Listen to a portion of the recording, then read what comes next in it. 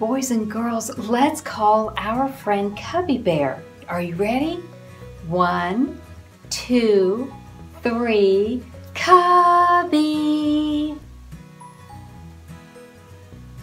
Hi, Cubby.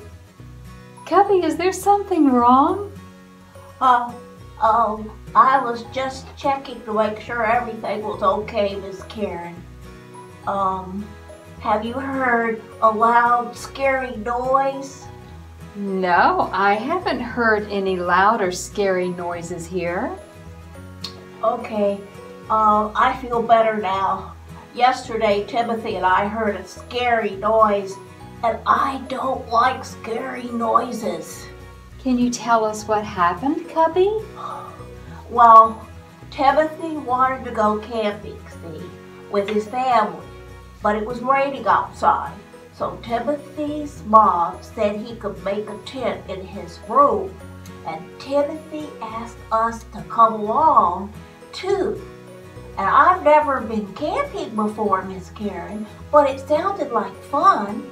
Camping is a lot of fun. I packed 2 shiny red apples for a snack and hurried into Timothy's room. Timothy even had a flashlight for us. Cool. And did you make a tent? Yes, ma'am. We made a tent with a sheet and 2 chairs. As soon as it was dark, we climbed into the tent and I ate my apples while Timothy made funny shadows on the wall with his flashlight. Oh, how fun! We were having so much fun, Miss Karen, but then we heard a strange noise. It sounded like something was scratching on the door. Did you know what it was?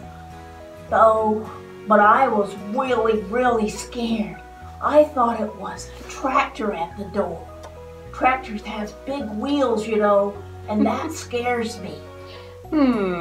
Well, I don't think a tractor would scratch at the door, and I'm sure that Timothy's dad wouldn't drive the tractor in the house.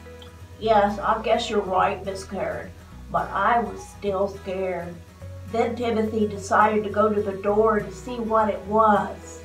Wow, Timothy is a brave boy. So what was it? Well, I'm not supposed to tell you this week, but the Cubbies need to read the story in their handbook at home. But I will say, it wasn't very scary at all. Whew, that's good. But I don't like scary noises still, Miss Karen. Are you sure you haven't heard any scary noises here tonight?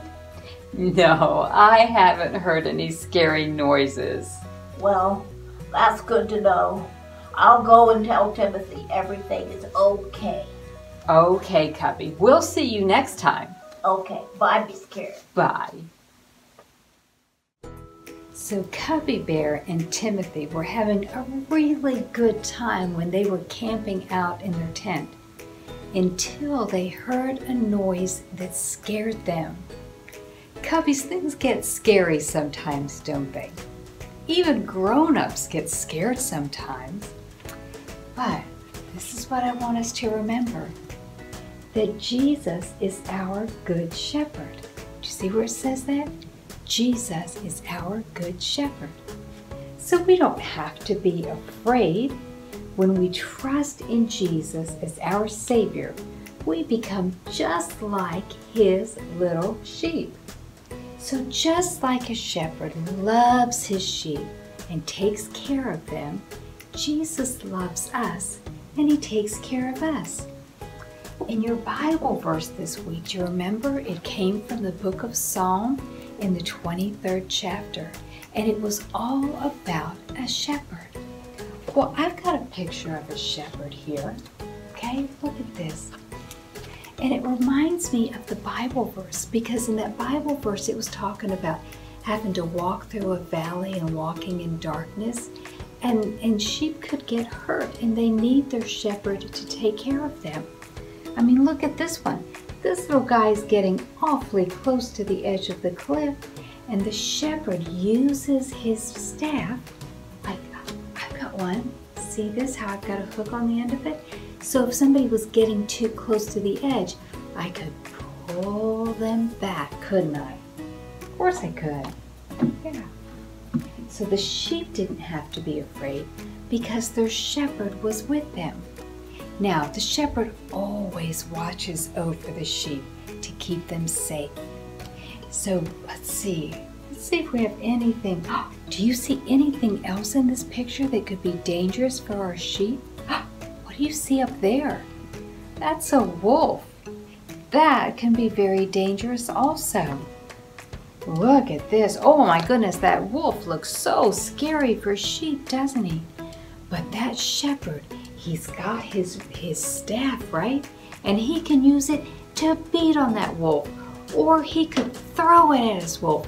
He would do whatever it takes to keep his sheep safe. Do you know that he loves his sheep so much, and he would fight so hard for them that he could even die taking care of his sheep? And then at the end of the day, the shepherd would use his rod, oh, he's got a little stick now, to help him count the sheep to make sure that all of the sheep get back into the pen. Can you help me count our sheep?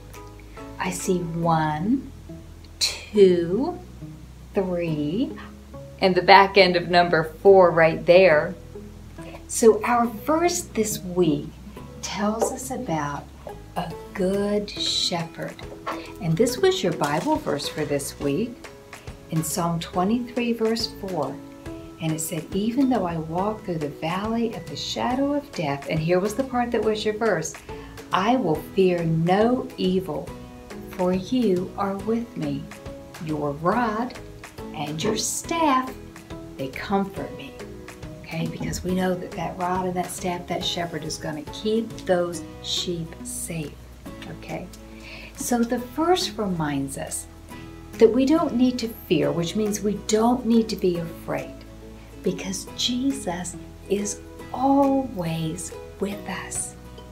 Now, sometimes scary things happen. Like if you're walking down the road and all of a sudden you see a dog running at you barking, that's a scary thing. If there's a bee buzzing around your head, that can be kind of scary, can't it? Have you ever been in a store with mom and dad and maybe you got separated a little bit and you looked up and they weren't there, and all of a sudden that can be a little scary, right? But when these things happen, I want you to remember that Jesus is always with you. So you could remember your memory verse and say, I will fear no evil, for you are always with me. And you can say, Jesus is always with me, okay?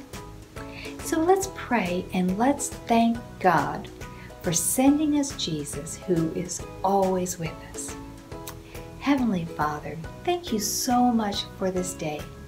Thank you for this Bible verse that helps us to remember that we don't need to be afraid because you are always with us. So even when those scary things in life happen, Lord, you are always with us, and we thank you for that. Amen. All right, good job, Cubbies. I will be with you again next week.